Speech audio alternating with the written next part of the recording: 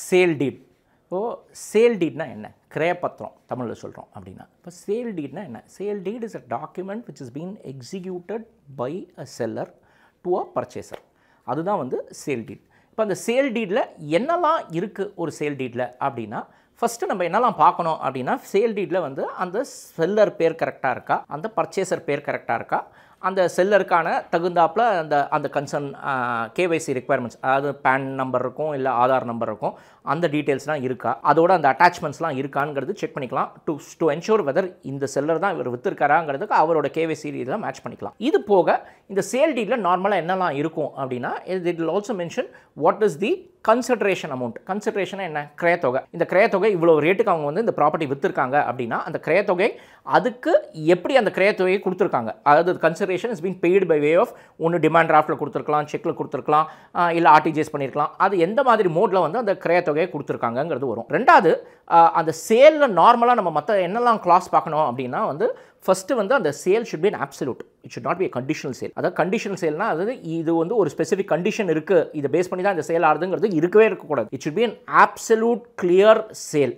ரெண்டாவது, அது வந்து இது வந்து அந்த சேல் டீடில் கிளியராக மென்ஷன் பண்ணியிருக்கணும், இந்த property is not in any mortgage, சப்சிஸ்டிங் mortgage எதுவும் இல்லைங்கிறது அந்த சேல் டீடில் ரெக்கார்டாக இருக்கணும். மூணாவது, ஒரு இன்டெமினிட்டி கிளாஸ் இருக்கணும். இதெல்லாம் வந்து நார்மலாக இருக்கிற கிளாஸஸ் சொல்கிறேன். இன்டெமினிட்டி கிளாஸ் என்ன அப்படின்னா, நாளைக்கு அதாவது இந்த செல்லர் வந்து என்ன சொல்லுவார்னா, நாளைக்கு இந்த சேல் டீடு பேஸ் பண்ணி நான் வந்து உங்களுக்கு விற்கிறேன், நாளைக்கு இதில் ஏதாவது ஒரு டிஸ்பியூட் இருக்குது, இல்லை நான் ஏதாவது சப்ரஸ் பண்ணியிருக்கேன்னா நான் உங்களுக்கு அதை வந்து உங்களுக்கு இன்டெமினிஃபை பண்ணிவிடுவேன். அதாவது உங்களுக்கு இழப்பீடு நான் உங்களுக்கு கொடுத்துருவேன். இது உங்களுக்கு இதனால உங்களுக்கு ஏதாவது நஷ்டம் ஏற்பட்டதுன்னா நான் எந்த இன்ஃபர்மேஷனும் எதுவும் சப்ரஸ் பண்ணல, ஆனால் நாளைக்கு பிற்காலத்தில் ஏதாவது ஒரு இன்ஃபர்மேஷன் சப்ரஸ் பண்ண மாதிரி உங்களுக்கு தெரிய வருது அப்படின்னா நான் உங்களுக்கு இழப்பீடு கொடுத்துருவேங்கிறது தான் இன்டெமினிட்டி கிளாஸ். அது தவிர ஜென்ரலாக சேல் டீடில் மற்ற இதெல்லாம் நீங்கள் ஸ்டாண்டர்டாக இந்த ப்ராப்பர்ட்டி எப்படி ஃப்ளோ வந்திருக்கு, யார்கிட்ட இந்த ப்ராப்பர்ட்டி எப்படி மாறி இருக்கு, எந்த ஃப்ளோவில் வந்திருக்கு, இப்போ இருக்கிற ப்ரெசென்ட் ஓனருக்கு இந்த ப்ராப்பர்ட்டி எப்படி வந்திருக்குங்கிறது நம்ம செக் பண்ணணும். இப்போ சில சேல் டீடில் பார்த்தீங்கன்னா பவர் ஆஃப் அட்டர்னியும் இருக்கும். அதாவது வந்து செல்லர் டேரெக்டாக விற்க மாட்டார், seller will be selling this property through a power agent. அப்போ அந்த பவர், அந்த செல்லர் கொடுத்த அந்த பவர் ஆஃப் அட்டர்னி யாருக்கு கொடுத்தாங்க, அந்த power of attorney document number என்ன, அந்த பவர் ஏஜென்ட்டோட டீட்டெயில்ஸ் என்ன, அந்த பவர் இன்னும் லைவ்ல தான் இருக்கா அப்படிங்கிறத நம்ம செக் பண்ணோம். அது போக இப்போ வந்து தமிழ்நாட்டில் இருந்து இன்ட்ரோடியூஸ் பண்ணியிருக்காங்க லைஃப் சர்டிஃபிகேட். லைஃப் சர்டிஃபிகேட்னா என்ன? 30 days இந்த பவர் கொடுத்து 30 நாளுக்குள்ள நீங்கள் ரெஜிஸ்டர் பண்ணுறீங்கன்னா பிரச்சனை இல்லை, நீங்கள் லைஃப் சர்டிஃபிகேட் வாங்க வேண்டாம். ஆனால் அந்த ஓனர் வந்து ஒரு பவர் ஏஜென்ட்டுக்கு பவர் கொடுத்து அவர் 6 மாதத்துக்கு அப்புறம் அந்த சொத்தை விற்கிறாரு அப்படின்னா, அப்போது அந்த ஓனர் உயிரோடு இருக்காருன்னு சொல்லி கவர்மெண்ட் அப்ரூவ்டு டாக்டர் வந்து ஒரு சர்டிஃபை பண்ணி கொடுக்கணும்.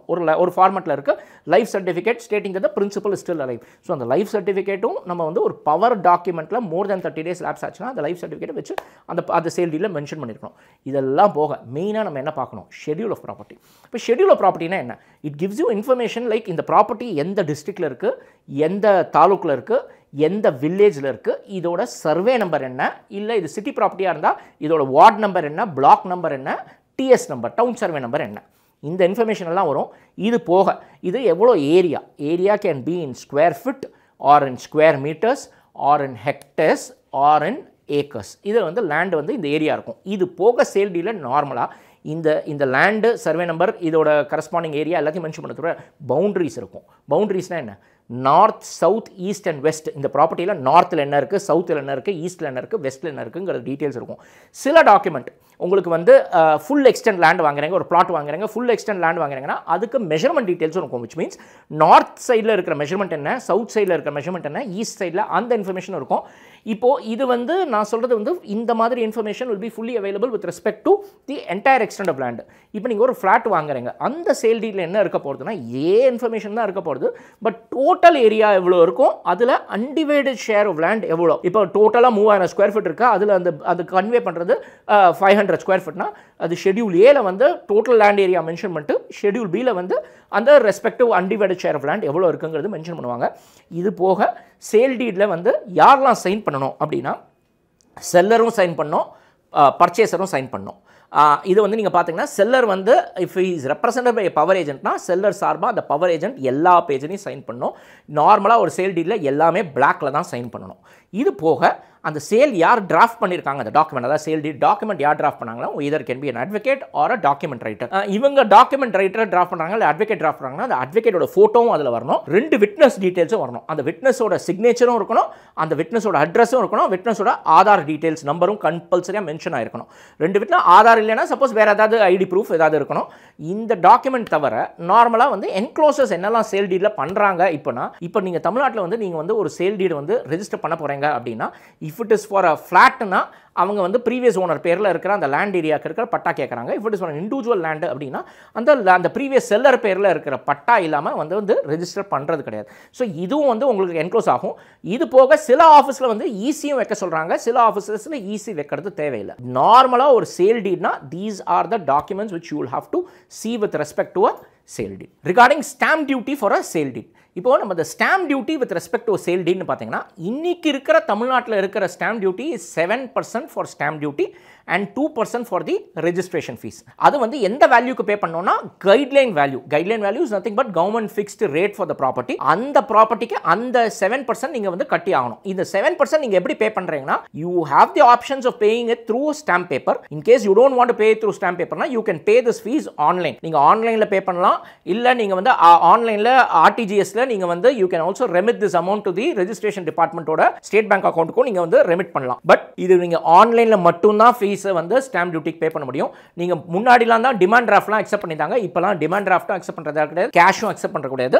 ரெஜிஸ்டர் ஆஃபீஸ்ல நீங்க பே பண்றது stamp duty and registration fees has to be compulsory paid online. அந்த டீடைலும் உங்களுக்கு சேல் டீட் என்க்ளோஸ் ஆகும். இப்போ நீங்க இதெல்லாம் பண்றீங்க, இந்த டாக்குமெண்ட் ரெஜிஸ்டர் ஆயிடுது, சேல் டீட் டாக்குமெண்ட் நம்பர் ஒரு நம்பர் பண்ணுவாங்க. ரெஜிஸ்டர் ஆஃபீஸ்ல sale deed is always registered in book 1. So book 1 அதில் அந்த டாக்குமெண்ட் நம்பர் இயர் அதை மென்ஷன் பண்ணி உங்களுக்கு வந்து ஒரு டீட்டெயில் உங்களுக்கு ஒரு ஸ்பெசிஃபிக்காக வரும். அதில் என்னெல்லாம் இருக்கும்னா நார்மலாக அது உங்களோட டிஜிட்டல் ஃபோட்டோகிராஃப்னா என்னென்னா நீங்கள் வந்து செல்லர், நீங்கள் உங்களோட ஃபோட்டோ டிபார்ட்மெண்ட் எடுப்பாங்க, பர்ச்சேசரோட ஃபோட்டோவும் டிபார்ட்மெண்ட் எடுப்பாங்க. உங்கள் 2 பேரோட ஃபோட்டோஸும் அது காமனாக ஒரு பேஜில் அட்டாச்மெண்ட்டாக வந்துடும்.